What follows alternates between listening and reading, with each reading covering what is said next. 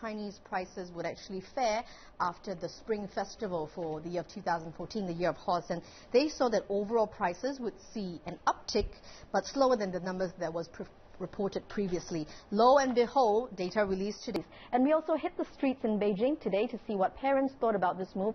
We asked them if they would be more inclined to purchase imported baby formula that was sold locally if prices came down.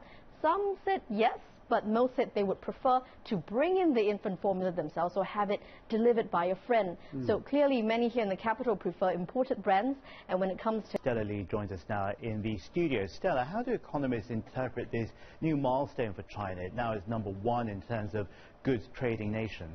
Well, James, I got to tell you now, the news is seen largely by most economists as symbolic, but not at all as a surprise to those we surveyed. In fact, in 2012, Chinese numbers for exports and imports lagged only $15 billion behind the U.S. And by the end of November last year, they already agreed that China was certain to be the biggest goods trading country based on very conservative December data prediction. Also important to note is that China's current trade surplus is at its highest since 2008, the year Beijing hosted the Olympic Games.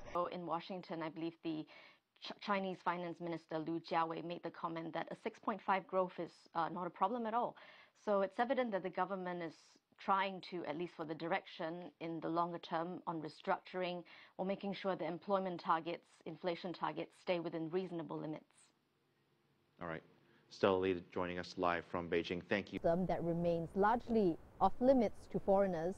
Many businesses can only rely on external investing and organic growth. Stella Lee, CCTV News, Beijing.